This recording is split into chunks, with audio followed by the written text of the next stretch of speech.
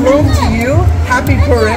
I think you're like a modern day Esther. You know Esther in the book of Esther, the Megillat Esther? You look like with the crown, but like the Queen of Sheba or something amazing. And were you born in Ethiopia and came to Aliyah, Israel? No, actually I born in Israel. My mother came to Israel and she was pregnant with me. Wow. And she came along with another 2 kids. Was that the one in the plane with the wings of eagles? The plane, but yeah, the Solomon operation. But Solomon operation. When she told the story, it looked like a plane. There was a plane, the military plane. Yes. And it was military. very That's early, yeah, very early in the morning, and it was very hard, and the people was crushed and it was very hard. And when she came to Israel, also there is a big civil war. Yeah. You know, I think to someone in the future somewhere, I think she needs to write a book.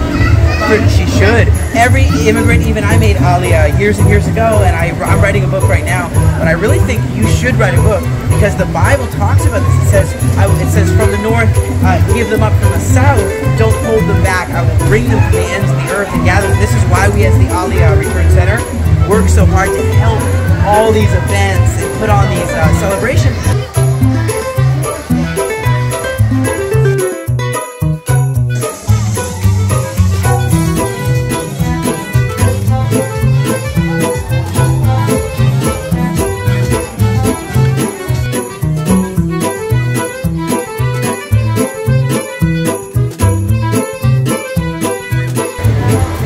Shalom friends, and welcome to the Esther event here where we're really commemorating not only Esther's but also Mordecai's modern day heroes who, just like the heroes of the past, have been such a blessing to Israel and actually have rescued and helped Israel. Now many of these are hidden heroes, just like Esther. It almost sounds like the name Mustav or Hester, which is hidden, right? There's a mystery here.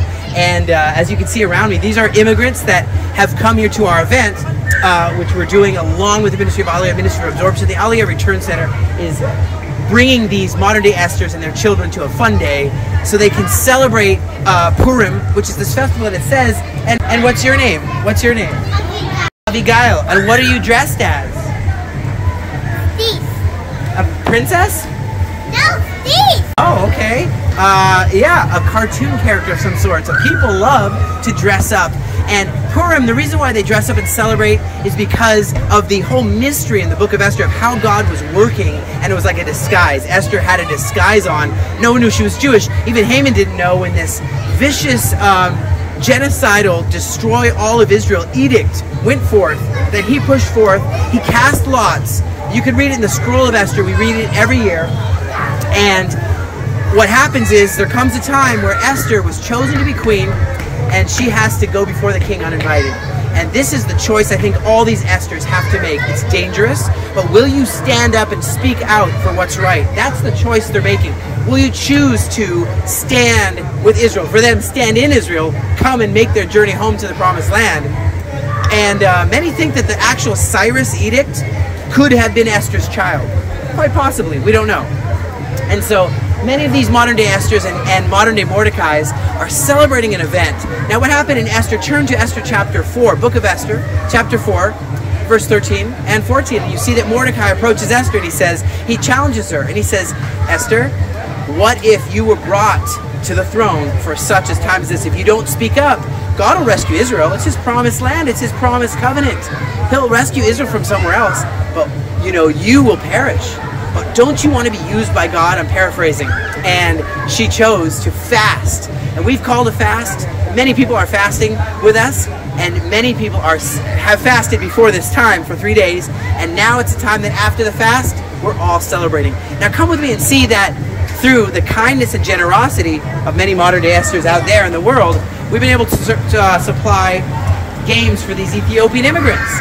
Imagine they've come from mud huts and they've come to make their Aliyah in this land, and we want to welcome them not only with the food, clothing, shelter, job training, Hebrew school. We want to give them some fun times, some fun events just like these. That's what you make possible. I want you to see this. אתה עלית לארץ? מאתיופיה? איך קוראים לך? בקלו. בקלו. וואו. ואיך קוראים לך? Yosef, like Joseph in the Bible. That's amazing. איך קוראים לך? נועה. ואת עשית עלייה? She is a Esther. את מתחפשת לאסתר? She is dressed as a Moroccan Jew from the country of Morocco, and that is a traditional dress. Wow. Thank you for this. You're doing an amazing job for these wonderful people. God bless you.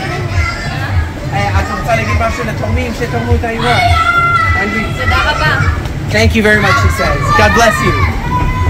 We should have a costume contest. Anyway, so you can see here that not only is it like basketball and fun and games, but we also every year we love to do events. If you want to know when our next event is at the Aliyah Return Center, it's on every biblical holiday and national holiday on the calendar. Get your prophetic calendar 2024 on our store, and you'll see, you'll be in tune exactly with what our next events are and our next online events. Passover, you don't want to miss it. It's coming up soon.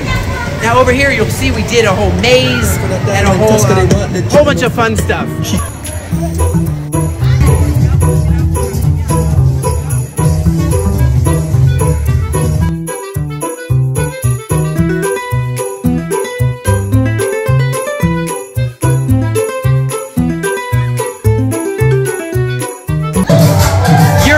See here a lot of the sounds of different nations. People come from all over the world and they make their immigration. That's Amharic. I was there in Ethiopia and I remember the joy and the longing to come to the Promised Land. And as the Aliyah Return Center, we're so glad that that is happening now. And I just want to thank you to all the modern day Esthers who make all this possible, the modern day Mordecais who act in faith in God's prophetic destiny for this land and all the Jewish people. So now back to the story of Esther, and I want to wrap it up. In the book of Esther, there's this moment where it all turns around. The king recognizes after those 2 banquets, he recognizes Haman's an evil, evil person.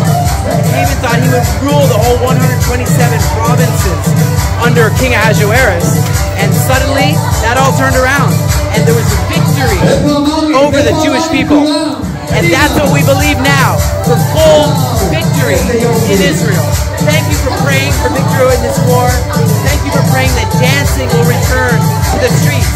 Circle dancing, the Hora dance. And modern day Esthers, thank you for the fasting. Modern day Mordecais, thank you for the prayers and fasting.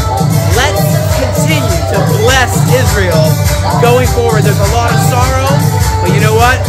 There's a lot of joy promised. So God bless you from the Aliyah Return Center. Thanks for joining us. Make sure to like, comment, and subscribe. Share this video.